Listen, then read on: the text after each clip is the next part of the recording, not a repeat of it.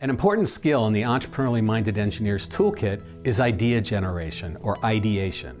Most people just refer to this as brainstorming, but brainstorming is just one ideation technique, although it's by far the most popular. Unfortunately, the data is out. Brainstorming alone is very limited, especially if you want to generate new and novel ideas, and lots of them.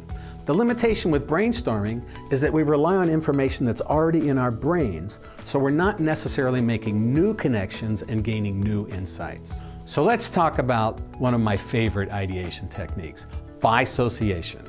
Bi, two things, and association, a connection or a relationship that together have the potential to create something new. Let me give you an example. Let's say that we're a manufacturer of stethoscopes, and we want to generate ideas for new and improved stethoscopes that offer more value to our customers and hopefully increase sales for us. When I use traditional brainstorming with teams, we typically get these kinds of ideas. Let's make the chest piece out of a material that's not quite so cold. Let's add a warm-up station into the doctor's office. Let's make these ear tips more comfortable. Let's replace the tubes with Bluetooth technology. Let's use Bluetooth earbuds like the ones I use at the gym. Let's make throwaway covers to reduce the spread of germs. Now these are good ideas, but they're not game-changing ideas. And this is because when we're brainstorming, we're so focused on the existing stethoscope and what we already know. With bisociation, we start by putting the stethoscope aside, and we concentrate on a stimulus that we add to the ideation process. The stimulus can be anything: a picture, an object, an animal, a piece of art. More importantly, it can be related to the ideation subject, like other medical devices, or better yet, it can be totally unrelated to the stethoscope and chosen completely at random. The best and most unique ideas nearly always come from unrelated random stimulus. So the first step in the bisociation process, assuming you already have your objective clearly defined, is to choose the stimulus. For example, I needed some stimulus for an ideation session the other day, so I just grabbed this off my desk. The second step in the bisociation process is for the facilitator to introduce the stimulus and get the group to focus on everything we know about or are reminded of by the stimulus, and we capture all this on a whiteboard. So here's what the list looks like. It's a bag. It's soft. It's made out of cloth. It has drawstrings. It's gray and it's black. It reminds me of a jewelry bag. It reminds someone else of an earbud bag. It reminds me of a rock collection bag. Let's see what's inside. It's a blue cube. It's metal. It has various logos and markings. It looks like a speaker. And of course, a speaker has a magnet, a coil, and a cone. On the back here, it has an on-off switch. So there's likely a battery inside. It has a USB plug for connecting with a computer, for charging and playing music. It also has a headphone plug, which can be used for other devices like smartphones or other music devices. And it plays music.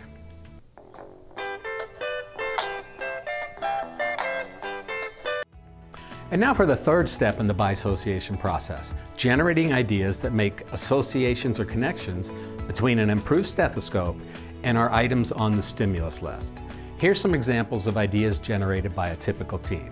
We could connect the chest piece directly to the speaker cube, so our whole stethoscope is just this.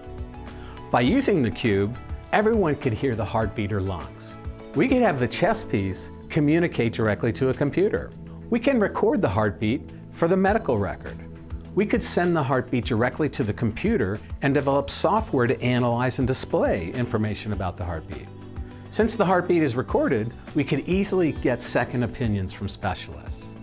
We could record and generate a database of heartbeats with known medical conditions and unique signatures. We could create a new service that analyzes heartbeats that are emailed to us. What if the cube was super cheap so people could use it at home to record their heartbeats? And so on. Do you see what's happening here? This is awesome. Since we divert our focus from the stethoscope to focus on the cube, we're opening our minds to new associations and new connections. It's powerful. And we don't stop here. No, no, no.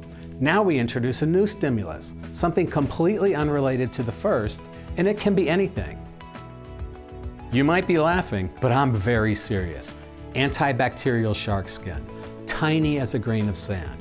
It's fun, so a fun stethoscope for kids. Sound travels faster and farther in water. Getting the idea? Remember, we're after both quality and quantity of ideas, and there's bound to be a golden nugget or two when our list reaches 100 or so. Now don't get me wrong, brainstorming is a great place to start. In fact, I start all my ideation sessions with silent brainstorming so that everyone has a chance to get their current ideas on the table.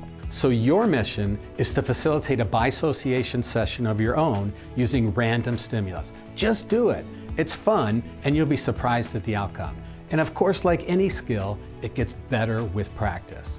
Choose a stimulus, capture what you know about it, and generate ideas that make connections. Bisociation is a cool tool to have in your entrepreneurially minded toolkit.